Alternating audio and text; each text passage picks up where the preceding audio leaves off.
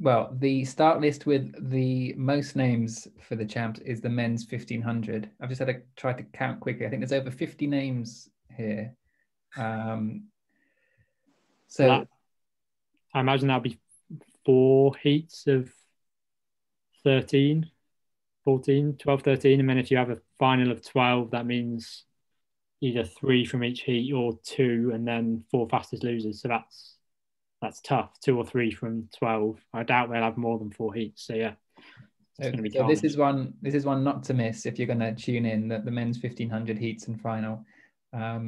Athletes with the qualifying time, it's 3:35 this time, George. We've got Charlie Grice, Josh Kerr, we've got Whiteman, Jake Hayward, Piers Copeland, all with the time already. Again, you could pick any number of athletes, which would make a really strong team for GB. The heats are going to play a role. We know how unpredictable sometimes the 1500 meters can be. For me, Josh Kerr looks amazingly strong at the moment. That great time he ran in the States not long ago. So I've gone for him as a winner and a strong winner. And then I've gone Whiteman, and I couldn't choose one other from a whole list of names. Kat, who have you got here? And then we'll go for George's rundown. Yeah, that's pretty much the same as me, actually. I think Kerr will definitely win. And then probably Whiteman. But it is just such a big field that it is almost impossible to see, and to look through all of them and work out who's in form at the moment is too big a job. So I think wait until we've got a finals list for this one. Yeah, I should mention a few weeks ago, our interviewee Tom Mortimer is in the start list for the 15 and the 5. Not sure if he's going to do both, George, but hopefully he can again play a role and play a factor in the heats at least and make the final. Who have you got to win this one?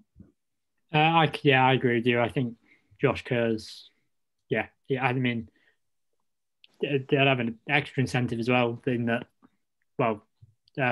Chariot didn't make the team, did he, for Kenya? So this is an absolutely wide open event. Obviously, Ingebrigtsen's probably the favourite now.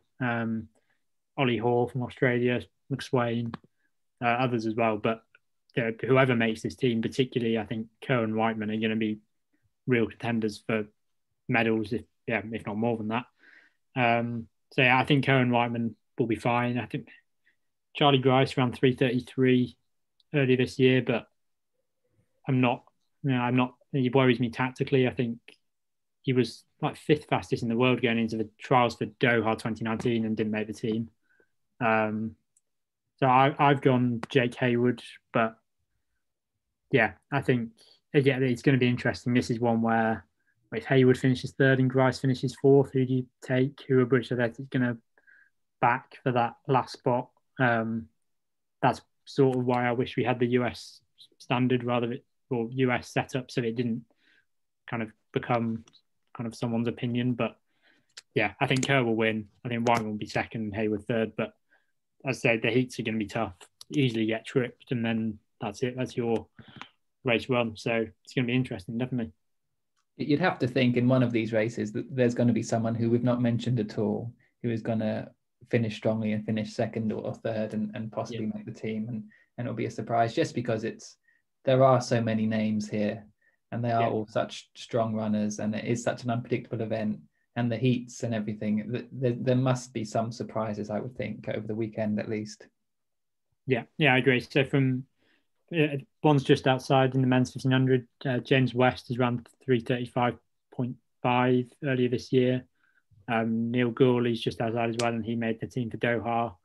George Mills, Josh Lay, both kind of within a couple of seconds as well. So there's plenty of names that could cause an upset, or certainly cause an upset in the heats and knock someone out that was maybe one of the favourites. Yeah, I think in these kind of 800s and 1500s, I think the 3rd spot being up for selection is in some ways good. You imagine if Josh Kerr gets tripped in the heats and misses out on even getting into the final, and then we absolutely can't take him to the Olympics. It's that having that third spot, I think, is for exactly those things to give, you know, in most probability, if you finish third, you're probably going to the Olympics, but it's not fair to go to the Olympics if one of the top names got tripped totally out of their, you know, I mean, you can say stay out of trouble, but sometimes it's just not possible and it's not your fault. And so I think keeping that third spot is kind of important to, you know, I don't like that about the US trials. If somebody, because someone got tripped in the US trials, and I just thought, had that been a favourite, you know, you saw her try and come back into the race, but you don't stand a chance from 20 metres back. And so, yeah, I still like that we have that kind of safety net for to make sure we send the best team. Yeah, I think the way the US do it, it makes it really exciting to watch because there's just no doubt, you know, like you see when those first three cross the line, like they know they're going to the Olympics. Whereas, if Jake Hayward finishes third here, he'll cross the line thinking, I should go, but might not. But yeah, it is risky. Like you saw, I think it was it Rio where Kendra Harrison broke the world record in the hurdles like a week after not making US team. And they can maybe afford it a little bit more because they still got a 1, 2, 3, I think, in that hurdles without the world record holder. But yeah, if you'd be pretty gutted if you were Kerr or Whiteman and they didn't make the team because of getting tripped or whatever. So yeah, I think it is probably the best way to send the best team, but then it can be a bit controversial when maybe if a big name finishes fourth behind a less big name finishing third, who do you take? I always think you should, if they got beaten fair and square and there was no tripping or anything going on, then I think take the third. But yeah, I doubt British Athletics will do it like that. We'll wait and see.